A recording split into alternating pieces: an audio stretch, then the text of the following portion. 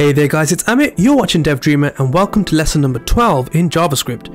In this lesson we're going to learn all about the string data type. If you enjoy the content, don't forget to like and subscribe down below and choose all notifications so you never miss an update.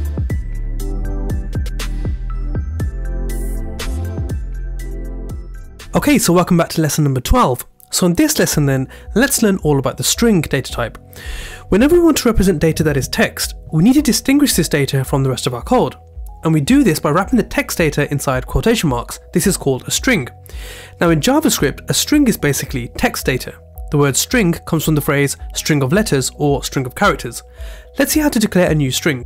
Now there are three main ways we can do this. A string can be enclosed in double quotes, single quotes, or the more modern way of writing strings, which is using backticks. Let's look at these three in a bit more detail. So let's go ahead and create a variable. So I'm going to say let book be assigned the value of, and we're going to be using double quotes here for our first string, and it's going to have the title, the magician's nephew.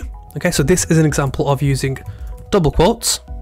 We can also use single quotes. So here I'm going to say let author this time be assigned the value of, we're going to use single quotes, and in here let's say C.S. Lewis.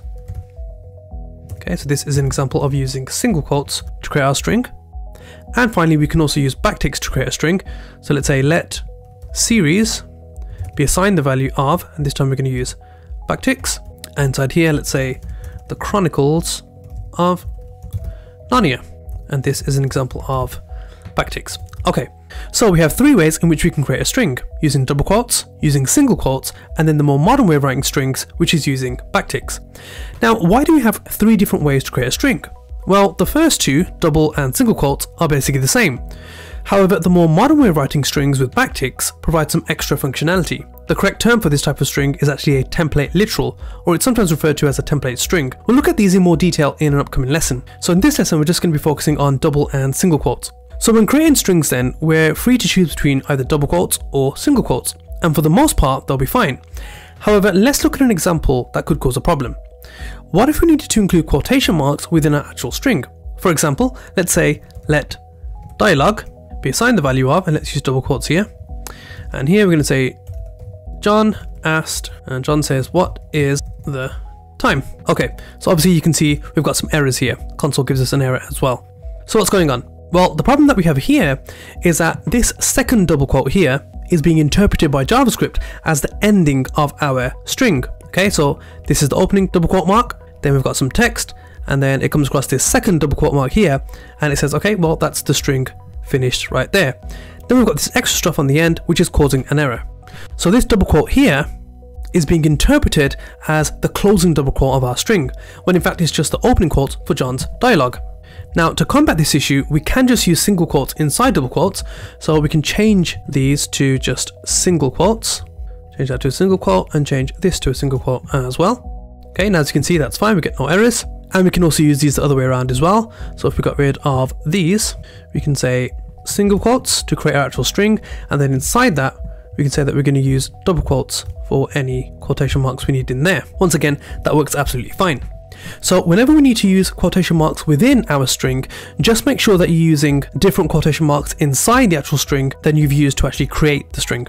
Let's introduce another potential problem. What if our string required the use of more quotation marks? For example, let's change this to say John said, let's get rid of this, and instead let's make John say please don't do that. So now you can see we have another problem. So here you can see that JavaScript is using this apostrophe, or this single quote here, as the ending of our string, and then it's just got this text on the end. Now in this situation, the previous fix will no longer work because we need to use an apostrophe in the word don't. Well, luckily JavaScript has a set of special characters that we can use for just such an issue. Whenever we want to escape quotation marks, we can just use the backslash just before the quote. So here I'm going to say backslash, and now you can see that error has gone because we've actually escaped this character. So now JavaScript understands that this single quote mark here is part of the string value. And in fact, using the backslash character to escape characters, we can actually use the same quotation marks within our string. So for example, let's go ahead and change this to a double quotation string. Okay, and now so we've got double quotations for the actual string. Inside that we're using double quotations as well. And now here, using the backslash character, we can just go ahead and escape those quotes. And now you can see that works absolutely fine. Now what if we actually wanted to use a backslash within our string? So for example down here, let's say let backslash be assigned the value of, this is a backslash symbol.